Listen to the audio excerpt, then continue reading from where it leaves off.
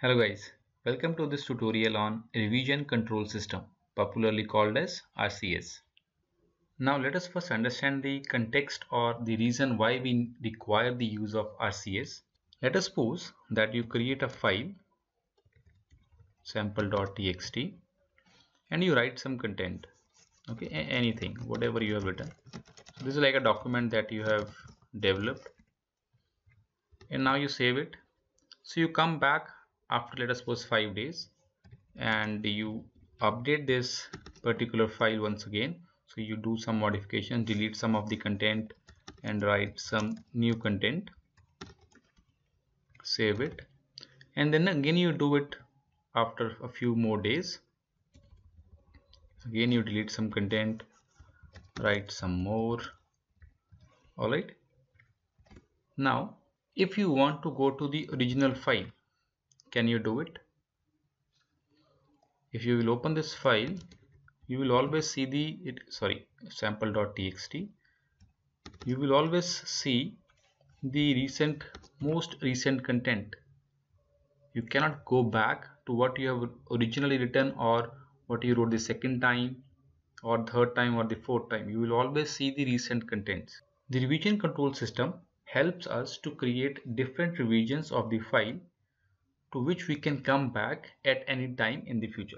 It also helps us to compare two particular revisions. Now let us start with the working of RCS.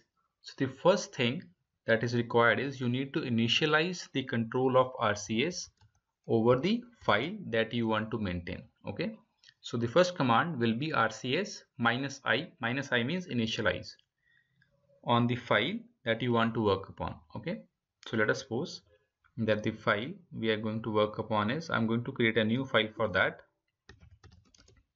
So let us suppose the file name is test.txt. okay, so this is an empty file as of now, you can see that. Okay, so now I'm going to initialize the control of RCS on this file. Now RCS is a package which might not be installed by default in your system. So if it is not installed, you will get an error something like this: command RCS not found. If you are using Debian based distributions, for example Ubuntu or Kali, you need to install it by using the command which is written here itself, sudo apt install RCS. Okay, sudo is required because you need to have root permissions in order to install a package. Okay, so make sure that you run one more command before this, sudo apt update. Okay, this will update the system. So make sure you have a good net connection because it will require the updates to be downloaded. Now once the system is updated, you can run the command sudo apt install and RCS.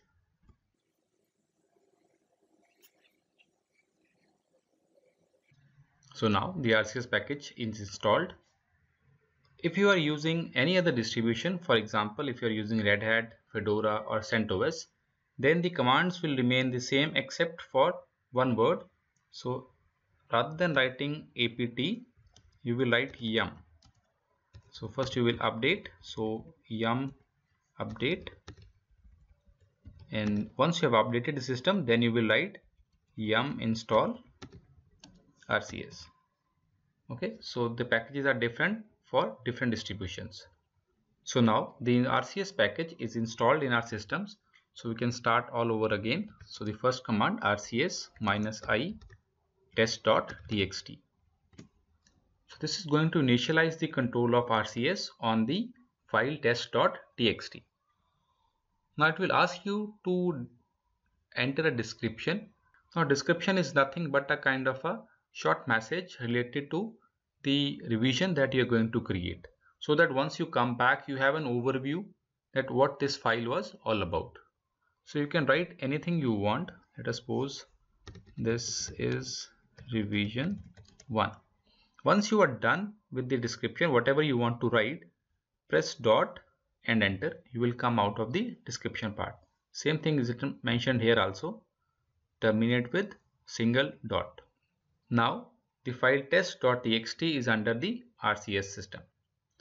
Now you are free to use any editor and modify the file as you do it normally. So this is the first revision on the file. So this is, let us suppose, the content that I want to write. Save it. Remember, saving the file is different from creating revisions. Okay, so far I have just created a file and saved it.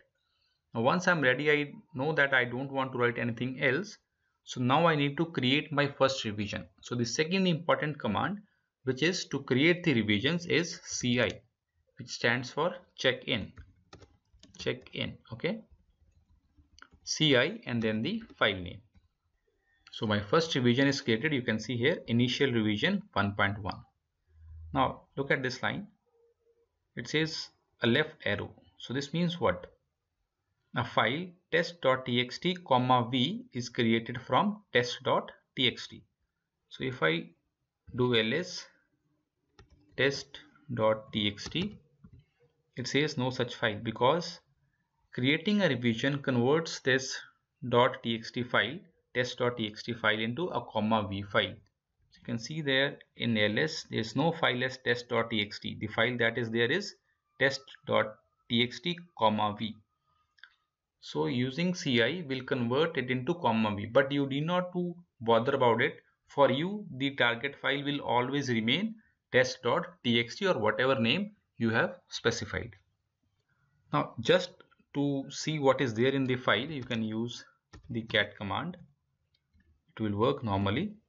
Now apart from the content that you have written, this file contains some extra information that is there for the RCS system. So you need not to bother about it. Okay, for you your file should always be with the same name as you have created. Now let us suppose that you want to update this file. So the third command that you have to remember is CO. CO stands for check out. So whenever you want to read or modify the contents of the file, you need to use CO. If you simply want to read the contents, so you write CO and the name of the file, test.txt. Now you can see here, this time the arrow is towards the right. This means the system RCS has generated the test.txt file from the comma v file. Now you can see the test.txt file and you will be able to view the contents. Okay. Now if you want to modify, then you need to use CO and -l option. -l locks the file. This means that if one of the person or one of the user is modifying the file, no one else will be able to do so. So it's kind of a lock. -l is a lock. Okay, so make sure you use -l whenever you want to modify. Now the revision is logged. You can use nano once again to update the file. So let us suppose I add a couple of lines, adding new content to the original file. Alright, so I've added 2 more lines, saved it, and now I want to again create another revision. So my command is CI and the file name. So you can see now this new revision 1.2, previous revision was 1.1. Now we need to give another log message. So let us suppose revision 1.2 and again with dot. Now we have created 2 revisions. Now let us suppose I again want to modify. So one more time, CO -l and the file name. Again it is logged, so you can use the editor. So this time I'm going to delete one of the lines from in between and add another line. So 5th line, that's it, and create another revision using CI once again. So you can see here new revision is 1.3, previous revision was 1.2. So revision 1.3. Alright, so in this manner you can go on creating n number of revisions that you want, 4, 5, 6, whatever you want. Whenever you log using CO, by default it is always going to log the current revision. Okay, so let us suppose that I want to see what are the contents of the recent file or recent revision. So I will use what, co test.txt, and it will show me the contents of the recent file. Okay, the problem that I originally described to you was, what if I want to see the contents of the first revision? Then what you need to do is, you need to specify the revision -r 1.1. There is no space. This time it will generate the revision number 1.1. So you can see here revision 1.1. Earlier it was 1.3. This time if I view cat test.txt, so you can see that the contents that I wrote originally in the very first revision, 3 lines only. Okay, similarly if you want to view the contents of second revision, you can use -r 1.2, and you can see the contents of second revision. So whatever revision you want other than the default, then you need to specify the revision number. Otherwise, if you want to see the recent one, then no need to specify the revision number. Same goes if you want to modify the revisions. Okay, so we have always updated the recent revision. Now my recent revision is 1.3. If I use co-l, it will update 1.3. But what if you want to modify 1.1 revision? Then you need to use co-l. But if you want to modify 1.1 revision, you need to use -r 1.1. You need to tell which particular revision you want to modify. So you can again see here revision 1.1 logged. Now if I modify this, so you can see this is the original contents. Okay, so modifying revision 1.1 again.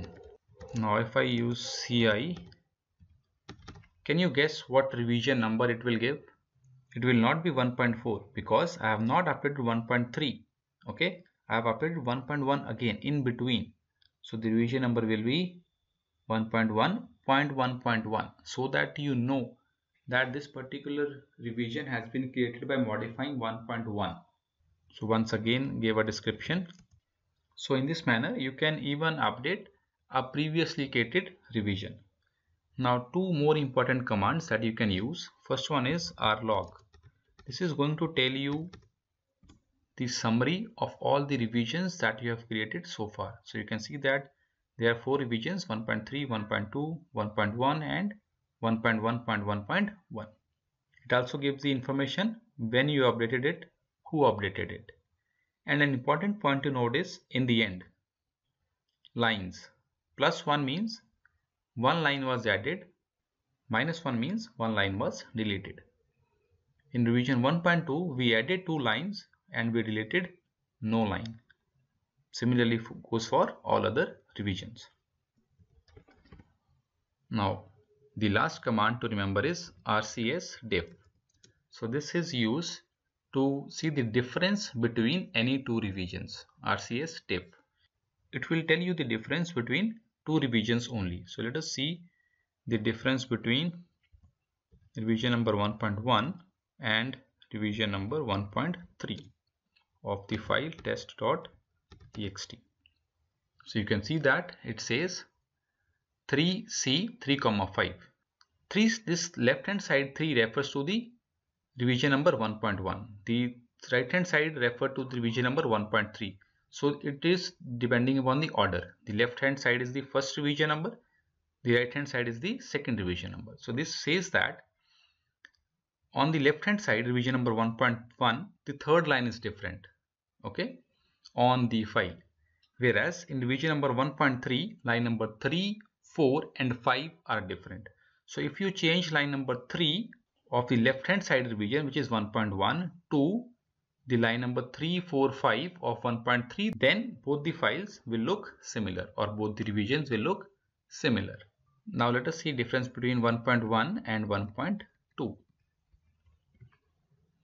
This time it says 3a 4,5. A means append. Okay, it says that you need to append 2 lines, 4 and 5th, so that revision 1.1 will become same as revision 1.2. Now if I change the order, that means that if I write 1.1 on the right hand side and 1.2 on the left hand side, you will see here character D, delete, because there were two extra lines in 1.2. So this means that if I delete line number 4 and 5 of revision 1.2, then it will become similar to revision 1.3. So you are going to see three characters, A, D and C. A means append, D means delete and C means change. So depending upon what kind of a difference is there between the revisions, you will see either one of those characters or you might even see more than one character. So that was all about RCS. Do not miss out on any of our videos. So do subscribe and keep watching Dix Tutor. See you in the next tutorial.